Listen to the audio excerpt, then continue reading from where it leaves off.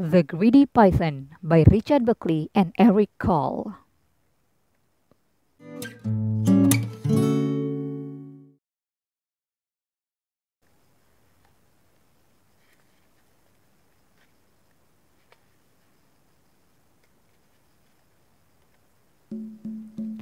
Half hidden in the jungle green, the biggest snake there's ever been, wound back and forth and in between.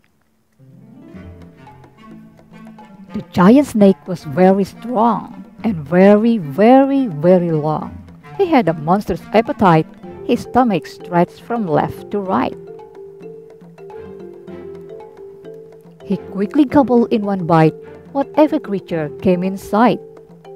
A mouse that scampered to and fro, a frog that jumped up from below, a bat that hung from his left toe, a fish that swam a bit too slow, a bird that flew a bit too low. A porcupine still half asleep, a monkey who was in mid-leap,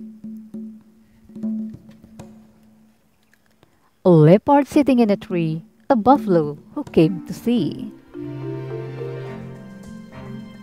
an elephant completely shrunk was swallowed in a single chunk. "I'm far too big to eat," he cried. "Oh no, you're not," the snake replied. At last, the python's meal was done, and he lay resting in the sun. The animals inside his skin was making quite a dreadful din.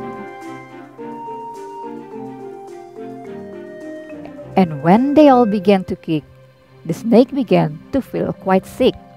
He coughed the whole lot up again, each of them, and there were 10.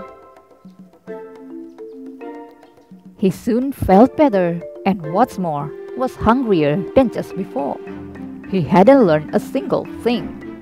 His greed was quite astonishing.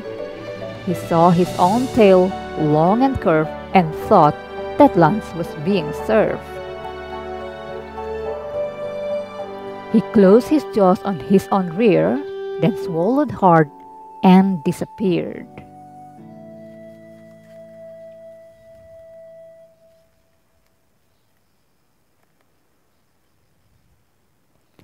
The end.